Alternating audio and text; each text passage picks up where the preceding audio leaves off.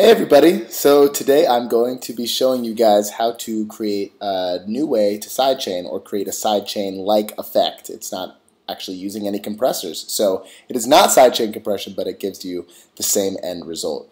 So let's get started. The first thing you're going to want to do is probably just have a kick pattern. I make house music, so I'm starting with a house kick pattern like so. 4 kicks all on the 4/4 beat.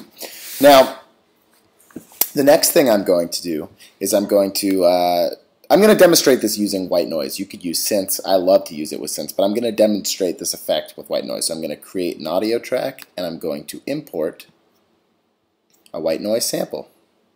Here's a good one. Cool. Now, the first thing you're going to want to do is using your synth or white noise, whatever you're going to try and sidechain, you're going to want to make it 1/4 beat long so that it's as long as each kick drum is.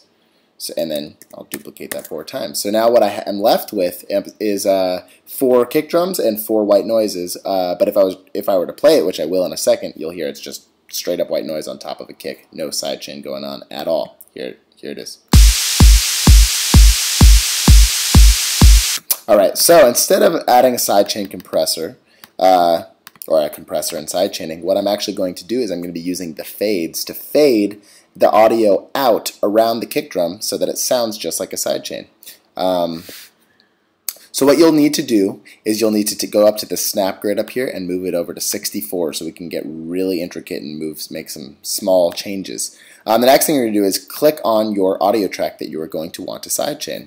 And then on the left side you'll see a little ball here, and you will hold the ball, or yeah, I guess I love to hold balls. Yeah, you're going to move the ball over to the right. So you're going to drag it from the left to the right so that it ends up coming all the way to the top right around when the kick drum ends. I don't like to bring it to the very end because then it gets a little too sidechainy, a little too pumping. I think that right around here, if you have it come up a little bit before the kick ends, right around here, you get the best result, but that's just my opinion.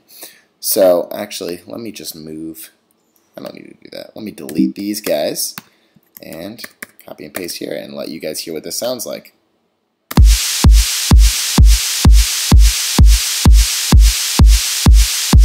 So as you can hear, it sounds like sidechain, but it's really intense, and it really what you have is you have the sound coming in right around the kick. You can get really specific to whatever kick size you have, and it's a visual way to see this. For people that are visual learners, this is a really great way to build the right sidechain for your song. Now you can also get creative, and if you move the sidechain far to the right, as you'll hear, you'll get a really quick sidechain.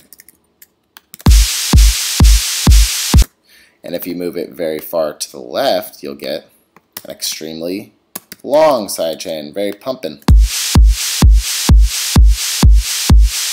And that's basically it. You're using fades to create a fake sidechain, and I use this on everything. I love to do it with bass, but the only thing is, since we're using audio for this, if you're going to use a synth, what you're going to want to do is just record yourself playing a note, and then bounce it to audio and bring it in and fade it like this. You're not going to be able to actually fade a MIDI note. It has to be audio. So this, once again, only works for audio, but I think it works pretty well. So I hope you guys use this effect. If you want to get even more intricate, what you can do, oops, I shouldn't have done that, is let me move the fade back so I have a regular white noise. This is one other technique, which I don't use very often because this fade works for me. But if it doesn't seem like it's enough for you, try this out.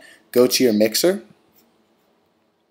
right-click on whatever audio you want to sidechain, the level. So I'm editing the automation for the level of this white noise. And then when I go back to my sequencer, I'm going to draw in a box for this automation. And it's going to be the size of a 1/4 note beat, just like the others. And then I'm going to take the snap grid and make sure it's off so that we can actually draw a U shape to kind of mimic what we want, mimic the kick drum. So the kick drum is not just a diagonal. The fades, unfortunately, in Reason only go in diagonals. Please correct me if I'm wrong. I'd love to find out a way to make the fades curved, but as far as I know, you can only fade in diagonal in Reason right now. But if you want to draw a curved automation, you could just do it like this. And as you can see, that's a curved version. And then you just copy and paste, and it would sound like this. I personally think the fade works just fine though. So I hope this was helpful, guys. I got plenty more tutorials on the way. It feels great to be making these again. Hope you guys are well.